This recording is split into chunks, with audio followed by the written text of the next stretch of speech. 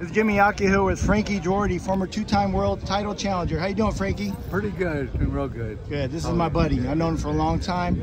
Frankie, I was going to ask you, since you had so many great fights with great fighters, who's the best fighter that you fought in pro and amateurs? Oh, that's so hard. I fought some good fights. Albert Davila is one of them, for sure. Albert Davila. Oh, yeah. Great fighter. There was, you know, I can tell you who gave me the worst beating. Who's that? Rolando Navarrete. Michael Navarrete? Rolando Navarrete. Rolando Navarrete. That's the Filipino guy. Yeah. Yes. He knocked out Boza Edward for the world title after he fought me. Yeah. But when I fought him, it was at the end of my first career. Gotcha. I had retired after the fight because I was getting loaded, man. I was into drugs and alcohol. I was drunk a week before the fight. Oh, but I went to distance, and he was a junior lightweight. I'm a bantamweight. Yeah. I went up in weight, and I went to distance. If there's anything I'm proud about in that fight, was the newspaper article the next day, and Hawaii says, "Courage is spelled D-U-A-R-T-E." Oh, that's cool. And it looked like similar to the beating that Rocky Balboa took from Clubber Lang in their first fight. Oh, man. Oh, damn. And overall, who do you think was the best fighter that you ever fought?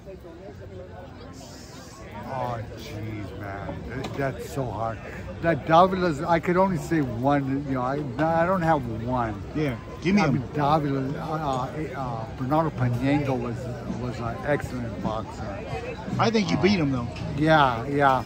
You should be champion. But he was a hard guy to fight. He was a clever boxer. Gotcha. But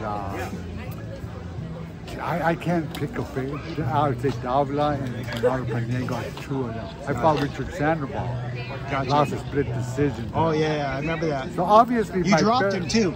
No. You knocked him down. Oh, Panengo, I did. Sandoval. Didn't you knock Sandoval? I didn't knock him down. You didn't? Oh, okay. But we could say I did. No, that's not true. All right, my brother. Yeah. Thank you to my good friend Frankie Duarte. The pleasure, my friend. Thank you, brother. Thank you. Thank you, man. All right. Hello, this is Jimmy Akio, and hope you liked that video. Frankie Duarte I've known for a very long time. Actually, he used to work at a barbershop on Washington called Phil's Barbershop.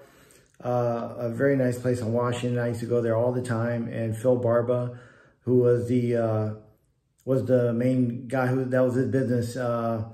He had all he had in his place. It was like the old school barbershop. He had boxing magazines and Playboys.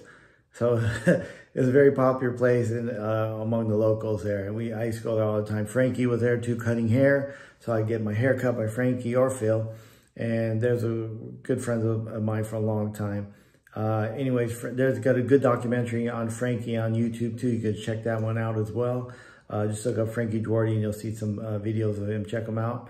So thanks a lot to Frankie Duarte, and please like, subscribe, and share my videos. And I'll see you guys on my next video. See you. Thank you.